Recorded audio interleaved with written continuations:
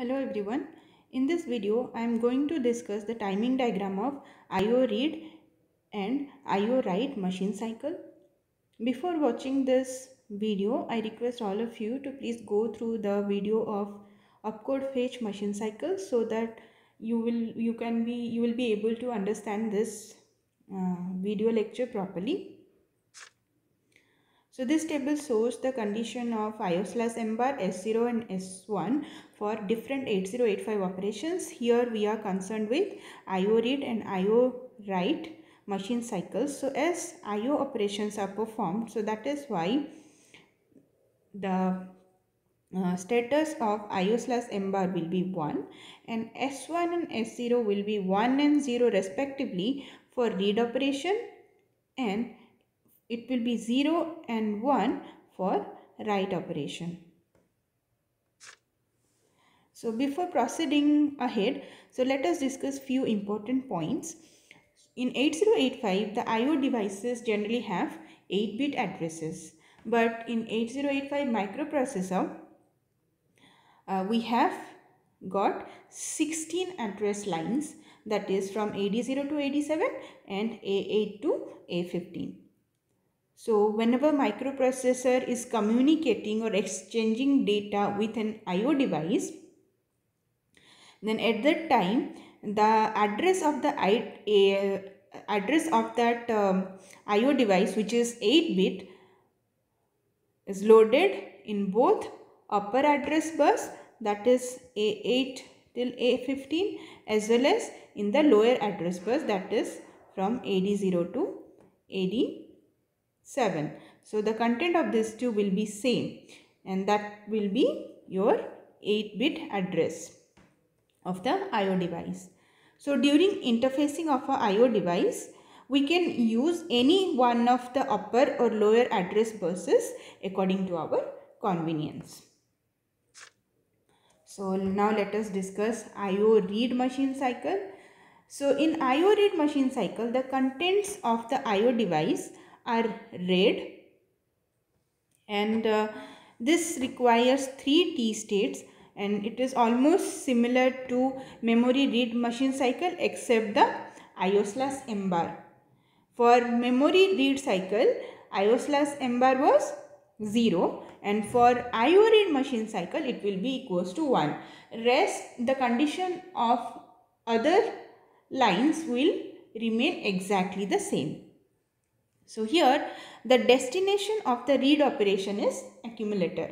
Okay, so when the IO device is read, the data that is read is stored in the accumulator, and the program counter is not incremented here, unlike the memory read machine cycle where it was incremented.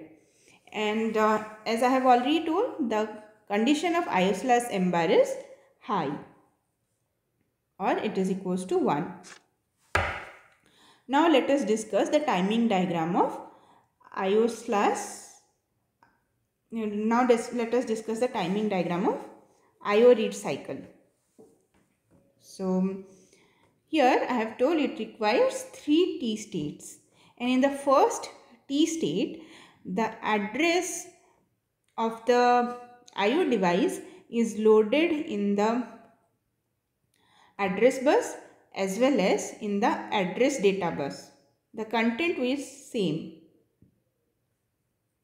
Okay, and here as in the memory read cycle, the ALE was 1, and at that time your AD0 to AD7 contained the port address or the lower order byte of the address. So same thing happens here also. So when ALE is 1, AD0 to AD7 will carry the address, and for rest of the T cycle, when ALE is 0, this AD0 to AD7 will be available to carry the data.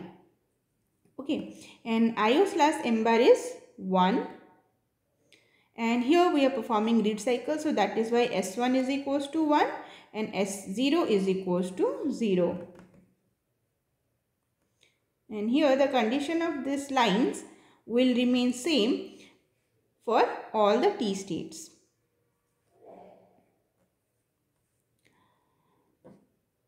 Now at the end of the first t state, the ALE will go low, and here the address bits, by the time ALE goes low, the address bits in AD0 to AD7s are latched.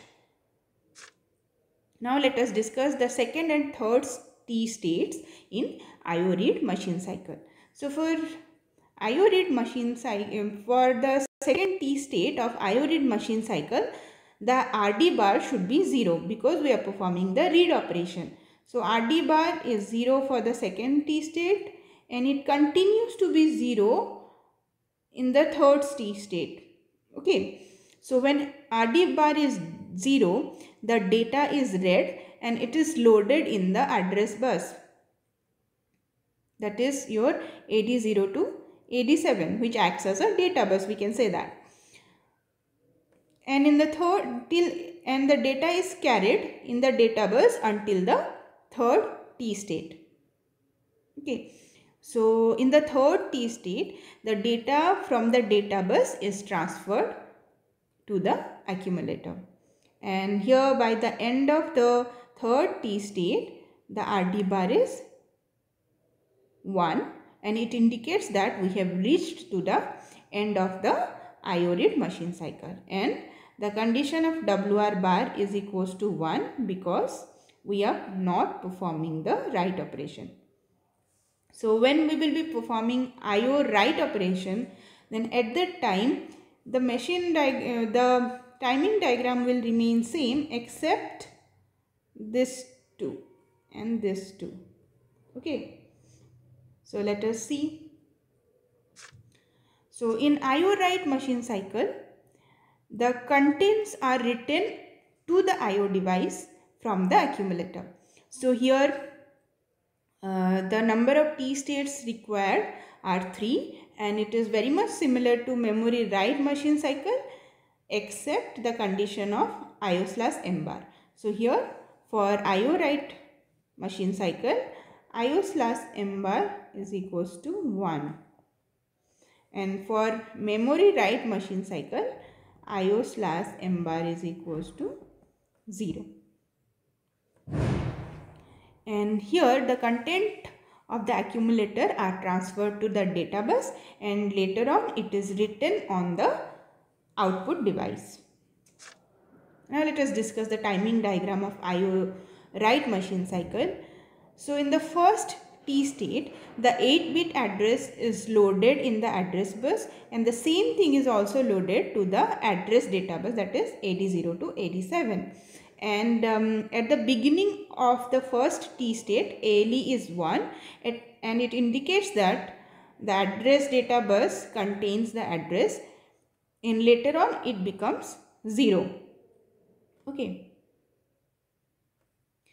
And then IO/M bar is 1 or high. It means that we are performing IO operation, and as we are performing write operation here, so that's why S1 is equals to 0 and S0 is equals to 1, and the condition of these 3 signals will remain same for all the t states.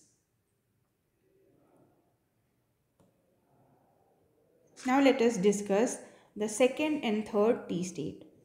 So in the second t state, the WR bar will go low, or it will be equals to 0, and it indicates the initiation of write operation. So here the data to be written is loaded on the data bus here at the beginning of the second t state, and it exists on the data bus until the third t state. And in the third t state, the data in the address bus is transferred to the output device. And by the end of the third t state, the WR bar will go high again, and it indicates that we have come to the end of the write operation. So with this, I have explained the timing diagram of IO read and IO write machine cycles. So here there is a typo, it should be write. So if you have any doubts, you can ask me in the comment section, and for more videos please subscribe my channel. Thank you for watching my video. The link of opcode fetch machine cycle and memory read and memory write machine cycle are provided here, and as well as it is mentioned in the description. So please visit those videos. Thank you.